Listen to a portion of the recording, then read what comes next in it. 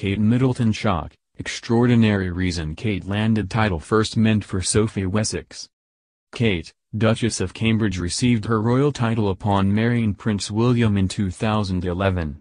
However, what many royal fans might not know is that Kate's current title was originally meant for Sophie, Countess of Wessex. Kate, Duchess of Cambridge, 38, became part of the royal family when she tied the knot with Prince William on April 29, 2011.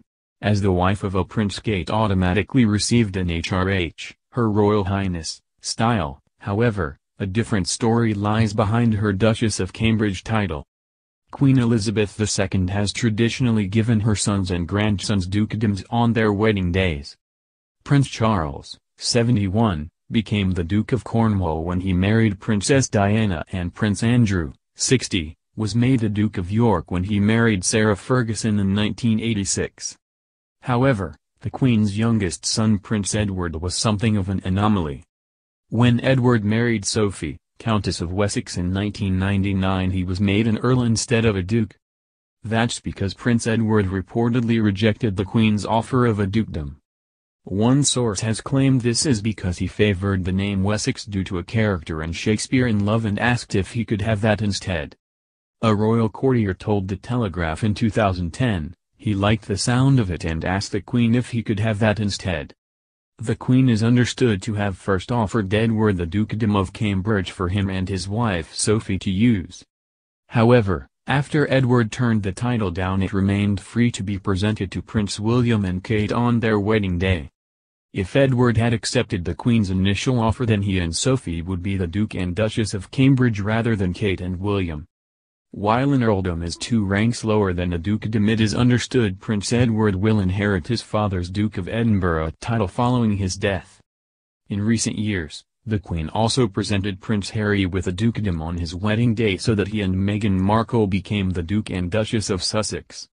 The UK laws around hereditary titles work in favour of male offspring, meaning daughters do not inherit them. As future heads of the royal family, Prince William's Duke of Cambridge title will merge with the crown when he becomes king and cease to exist. So unless Prince William dies before he becomes king, his dukedom will not be passed on to either of his sons, Prince George, 6, or Prince Louis, 2. The Duke of Cambridge title, therefore, has a limited lifespan because it was gifted to an heir to the throne.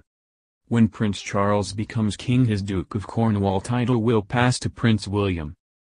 That's because the Duchy's 1337 charter established that the Duke of Cornwall is the eldest surviving son of the monarch and the heir to the throne.